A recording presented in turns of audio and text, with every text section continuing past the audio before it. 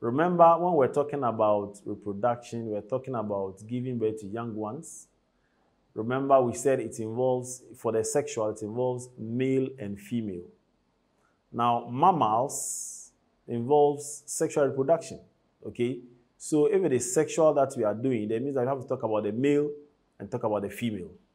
So if we say we are going to look at the structure and function of the mammalian reproductive system, we first have to look at that of the male, and then when we finish, we look at that of the female. Very good.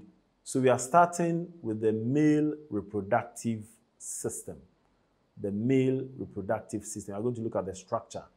What and what come together, right, to form the male reproductive system.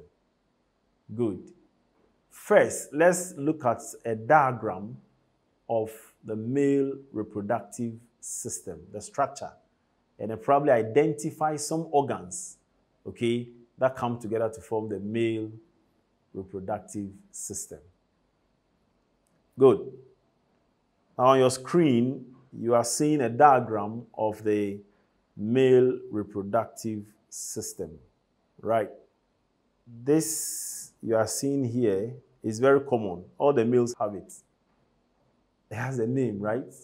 Do you remember? Aha. Because you have yours, you can remember.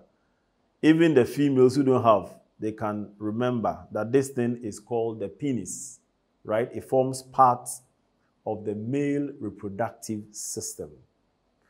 Good. Underneath the penis, you see this one here? There's like a sac hanging underneath the penis. Do you remember the name? Can you tell us? Good. The whole sac is called scrotal sac. Some also call it scrotum, right? Very good. Now, within the scrotum or scrotal sac, we have two oval-shaped organs, okay? There are two lying side by side there. You know the name of those things? Normally, when you touch yours, you know what I'm talking about. Aha, when you touch it, you see there are some two balls. Call them balls, right? Because they look like balls, actually. Do you remember the name? Aha, the testes. Very good. There are two.